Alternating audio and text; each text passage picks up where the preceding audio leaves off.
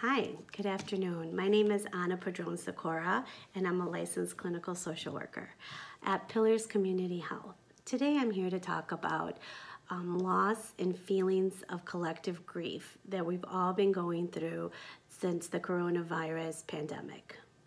Every day we're experiencing grief and loss as our routines and our schedules look different. As we move into week 4 of e-learning and working from home or not working at all, our world is different. And there's lots of loss, big and small, that we go through every day. So when we think about grief, we think about death grief.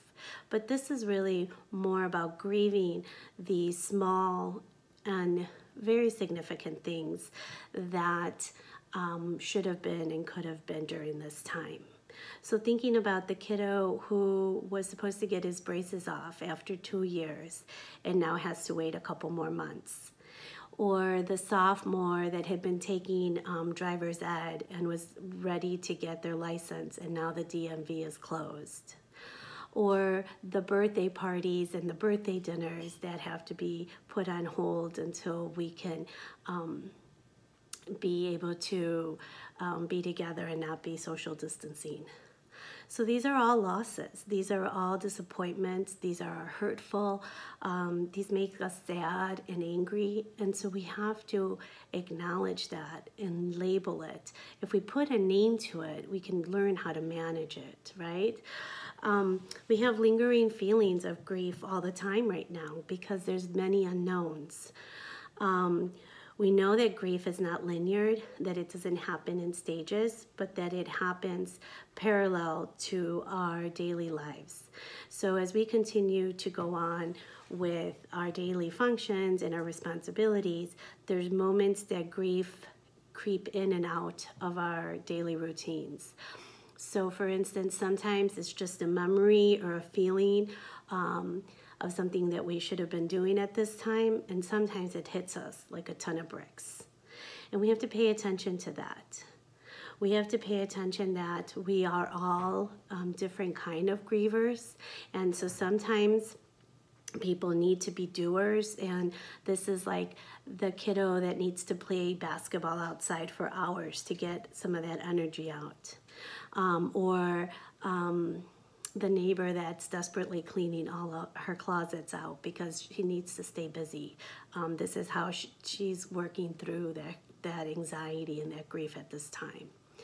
And then there's others that need to sit still and that need to stop what they're doing and really be able to talk through some of their feelings. So I ask you to be kind and be forgiving of yourself, to allow all the emotions that you're feeling, allow the space to sit with those emotions, right?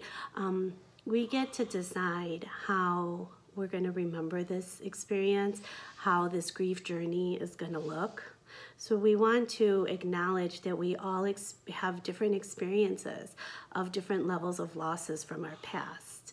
So those memories, those triggers, those traumas that we're all very emotionally vulnerable right now. So chances are those are going to come back at this time. Those memories are going to come back around at this time as we are thinking about people we've lost or things that we've lost over the time. We're also speaking different languages. The way that the generation before us grieves and the generation after us grieves is very different, right? So for the younger generation, they've learned to communicate through devices. And so we have to pay attention to their communication with us through text, through social media. What are they saying? What do they need? How can we help? And for generations before us, they may also need help with identifying those feelings and those words. When we think about how we all experience grief differently, we have to acknowledge that grief is real, and that the more we think about loss as something in our day-to-day life right now, then hopefully we can anticipate that when we get to the other side of this pandemic, that we will be individuals and families that have grown through their grief. So we're here as a community partner to continue in your journey, in your grief journey. We know the world looks different and that we are here to help support you navigate to get to the other side of the pandemic. All right, good luck.